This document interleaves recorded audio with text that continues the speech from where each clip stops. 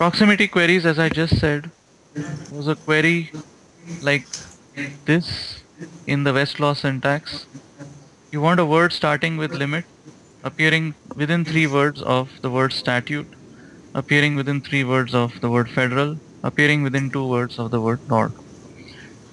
So if you remember from chapter 1, we said that this was the extended Boolean retrieval model.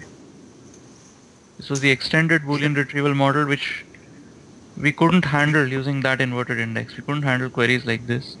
But now we can use positional indexes to answer such proximity queries in general.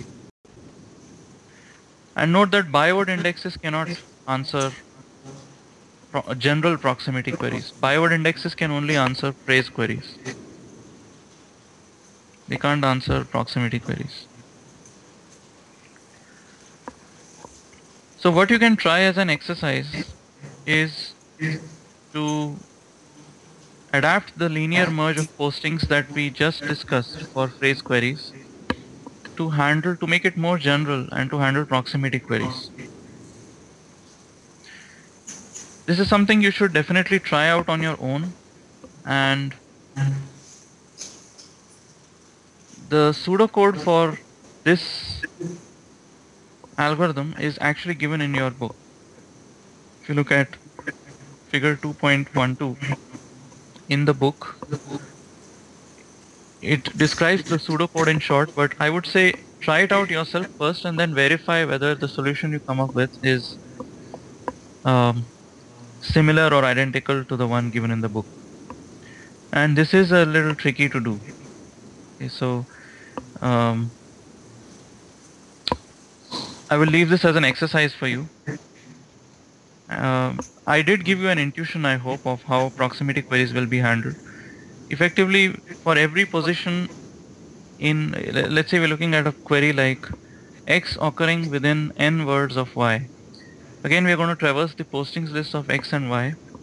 And if we find that there is a document containing both the words, we are going to enter into the positions list within that particular document for both X and Y. And then for every position at which X occurs, we'll need to check a window around that position of length K, of length N, and check whether there is any occurrence of Y within that window. So if X occurs at position number 23, we'll need to check n places to the left of position 23 and n places to the right of position 23, whether or not Y occurs.